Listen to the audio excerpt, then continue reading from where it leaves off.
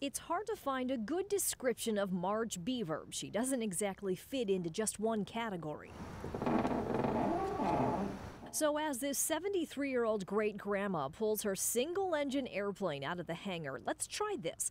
A homemaker turned photographer turned pilot who actually takes the pictures while she's flying.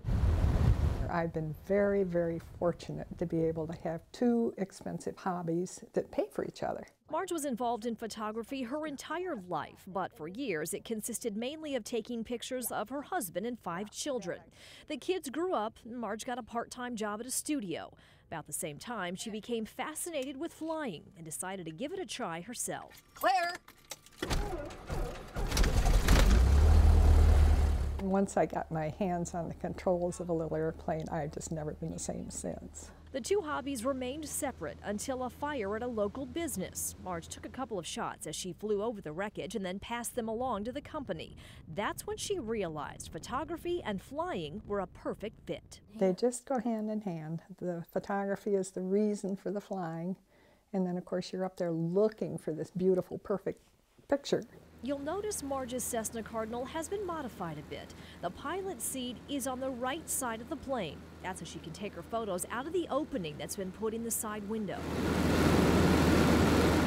One hand on the wheel, another on the camera, and somehow she gets shot after perfect shot. Now, hang on and don't let me scare you. Up here, Marge has a whole different perspective.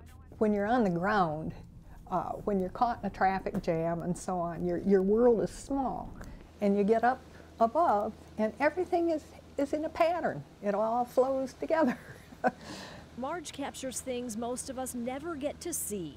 A bird's eye view of a lighthouse, the different shades of blue water, the Da Vinci horse diminished from 6,000 feet up in the air. There are those times when it's like, oh wow.